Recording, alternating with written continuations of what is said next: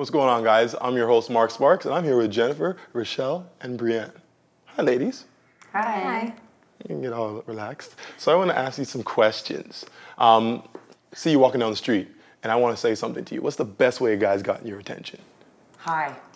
Hi. Straightforward, hello. And then what? Well, generally, I would say I'm very good, thank you. How are you? You mean a conversation? Exactly. Yes. Wow. So do lines ever work? No. No. Oh, definitely not. Trying too hard. No. Never works? Never. Well, sometimes I'm sure they work. If you want to make us laugh, sure. But if you come off creepy, no, definitely not.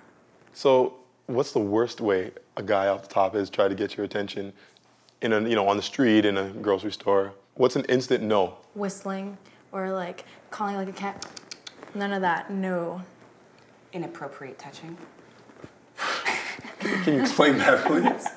Sometimes you go to bars, it depends on where you're from. Some places, the men seem to think that if they grope the woman or touch them in certain areas, that all of a sudden they're going to jump in bed with you. It's not going to happen. Is there any way a guy can play his cards right to get a woman to jump into bed with him on the first night? At a club, as you said. At a club, I would start off by buying her lots of drinks.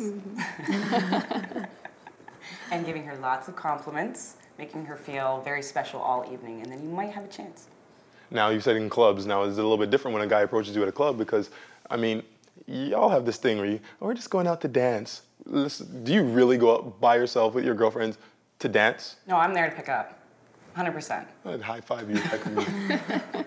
What about y'all? I'm there to dance. Yeah, I really am there to dance. Yeah. Even when you were, at times, you think of when you're single and you're having fun, you really went to dance. Yeah, I go to dance. Yeah. It's nice to have some eye candy and see some like hot guys, but I don't go dance with them or anything most of the time. But you're still there scoping. Yeah, scoping, but See, not that's no what I mean. intentions. You're there No to pick intentions. up. That's the just thing, the dancing and- possibility's Nope. always there, Yeah. but Right.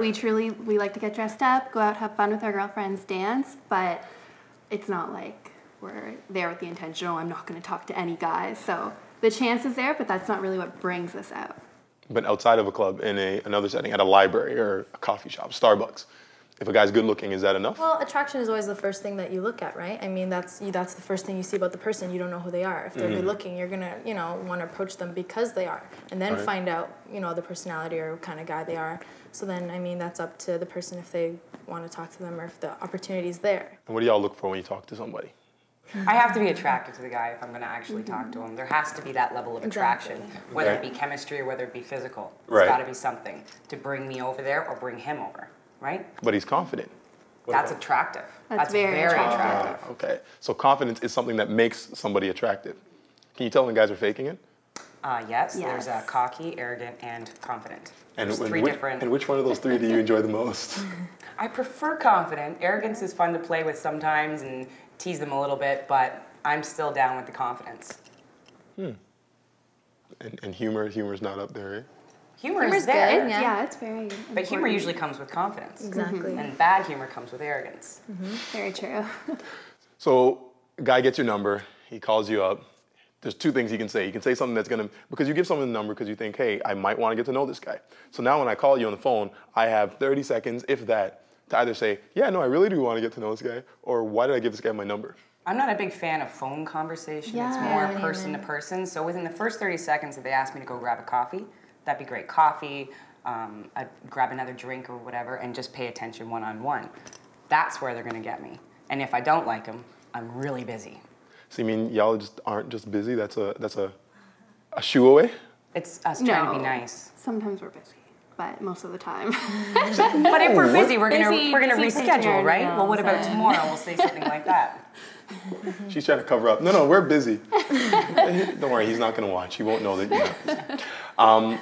So then we go and sit down. You said this one-on-one thing, and so we go for a drink or coffee or tea. What do you need to hear in order for me to be able to see you again? Well, I always look for the chemistry. If that chemistry is still there and just as strong, then I'm going to want to see you again. And then you sit down and you talk about your interests and see if you have anything in common. Worst first time out with a guy. I had this gentleman, he asked me out, and I said, okay, no problem. So we went to a very nice restaurant where it would be, maybe jeans and a nice shirt. So we go to the restaurant and he wears a toque. First strike. Take your toque off. Take your hat off. Was it winter? It doesn't matter, you're inside. Yes, it was winter. Second, answered his phone while I was sitting there. And talked to his phone and made plans with somebody else that evening.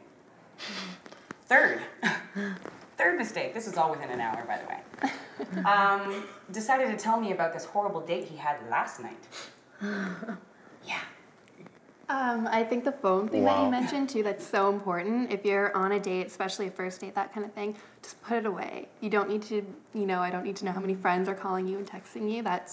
It just shows like you're not really interested, and then it's kind of like, why am I here? It's rude. Like you'd rather be talking to somebody else, kind of thing. Well, you hit up on something else, and I always, and there's always this term player getting thrown around.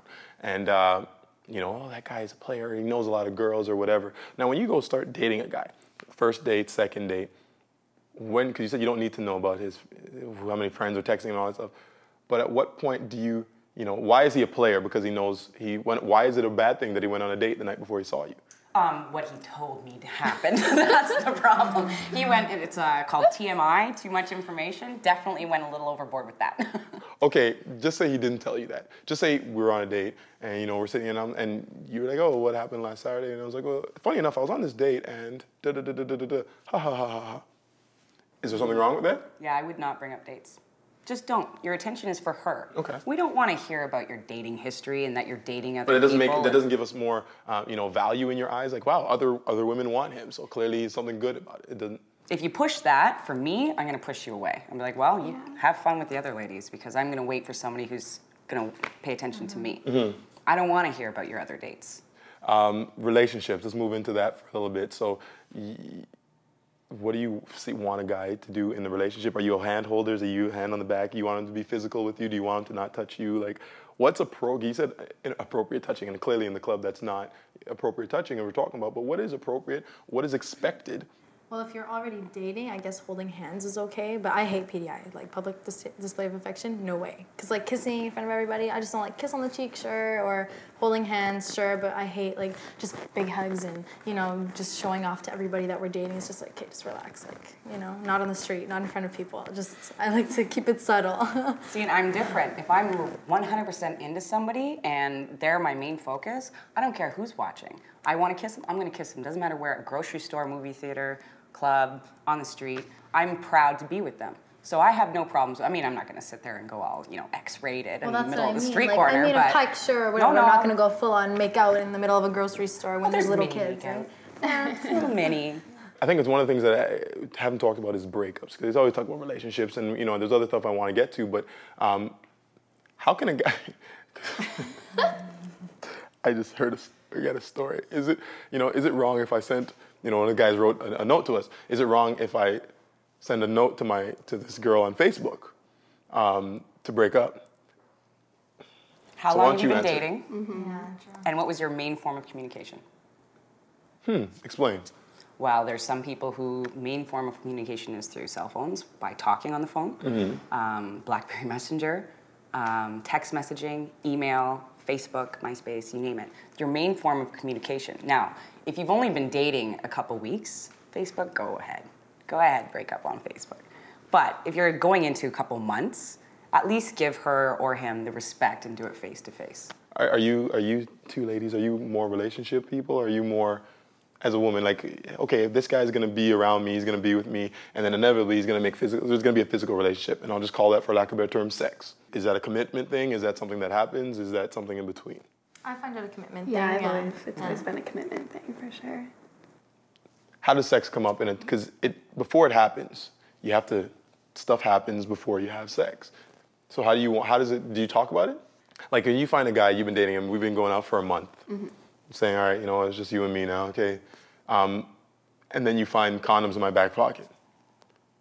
Do you go, oh my gosh, he's like, is that a bad thing? Is that a good thing? That depends. This is safe. Yeah. Depends the kind of guy he is. I mean, like, if since the beginning he's been showing signs of that's all he wants, this and that, then I won't be impressed. But then again, why would I stay?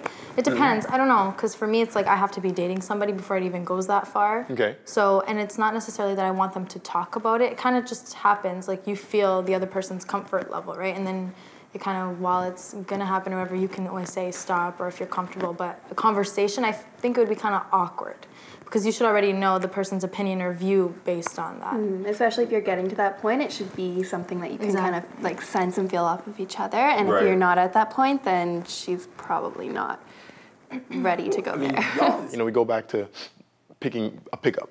I'm meeting you and acquiring a number and just that whole beginning phase. As much as he's saying, say hi, I see you on the street, come say hi. If you're walking in that direction and I run up behind you and I'm like, hi, what are you gonna do?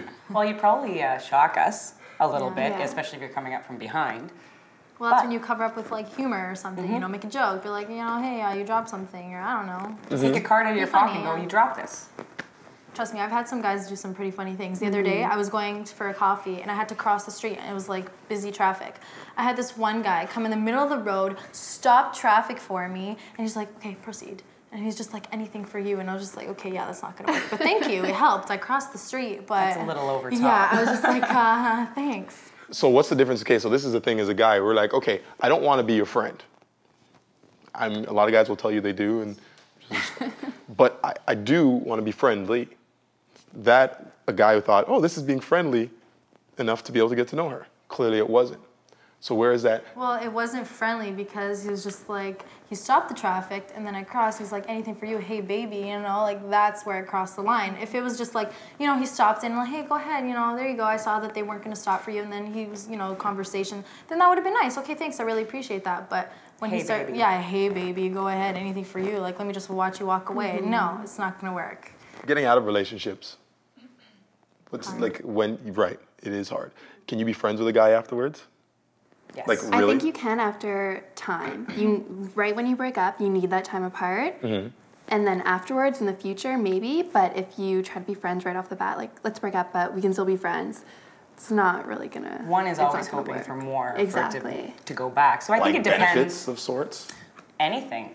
Even dating again or thinking that it could lead up and maybe we're just going through something. It's ridiculous. No. It depends on, I think, how long you've been seeing that person. Right. So if you've only been seeing them for a couple of weeks, then, you know, it's not so bad. But if it's a long-term relationship, no, you need your space. Yeah, you definitely need space for a while. Okay. So I guess I want to ask each of you, you know, take 30 seconds and what would you say to a guy, like, and remember, this is about building men who really want to be good guys, who really want to have something more in their life, to get with beautiful women who are, you know, what would you say? For me, the biggest thing for me is pay attention to me. If I'm there with you, pay attention to me. Put your BlackBerry down, put your laptop down. No matter what it is, I'm there for you. So pay attention. That's my biggest problem. Smile a lot. Love that. I love it when people smile. It's always terrible when you're sitting there supposed to read these vibes and stuff that everybody's talking about. How do you read that? Like, seriously. Give you something to read. Anything. Show me what you want me to tell me. Talk to me. But most of all, pay attention to me when I'm there. Right. That's my biggest thing. Rochelle? I think confidence is really the most important thing. So just relax a little bit and talk to me like you would to any other person that you meet or any other person that you know, and just really be yourself. And even if you have like whatever dorky qualities or things that you think, oh, she's not gonna like this, just, you know what I mean? Everyone's like a person, everyone has like funny qualities and like geeky ones, but just be yourself, and I'll appreciate that. When someone's trying too hard or when it just doesn't feel relaxed, it's not enjoyable. Cool. I agree with both, you know, be yourself.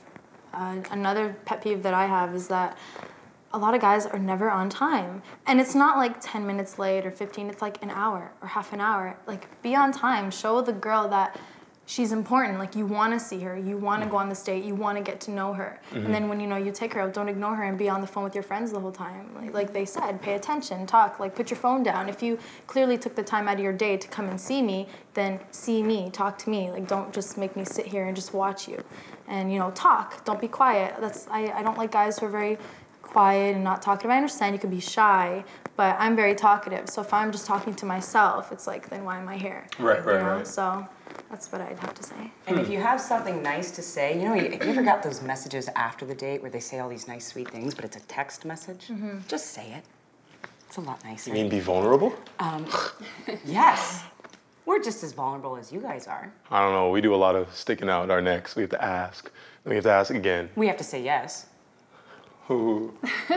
I think that's a really good point. I love when I go on a date with someone and then after, even if they, like I love like my BlackBerry Messenger, so even it's on that, but obviously if you're spending time with the girl, you'll know what she likes. Right. Definitely if you just call her, text her and be like, you know, I had fun. I love that. It's just, I don't know. Those are nice. Yeah, but they're really nice. Those really deep things that they try to say on a text message or a BlackBerry. Do you know what I mean? Yeah. Been through that? It's because we read a book and we saw it, so we wanted to share it with you. Which is why we don't believe it, because it's like, why didn't you say that to me when we were there? It's like Right. I have to go home, think about it, like, okay, I Just think be she's like gonna present like in this. that moment and just Yeah, be there. exactly. That Yeah, makes sense. and instead of trying to make a text message or Facebook your main form of communication, call her. The art of talking is lost, so call her. We want to hear your voice. Ladies, I really like to thank you for being present with me and sharing with the guys some stuff from your secret conversations. And thank you so much for being here. Really appreciate it. And got a lot of info and a lot of stuff to think about. Thanks for having us. Thank you.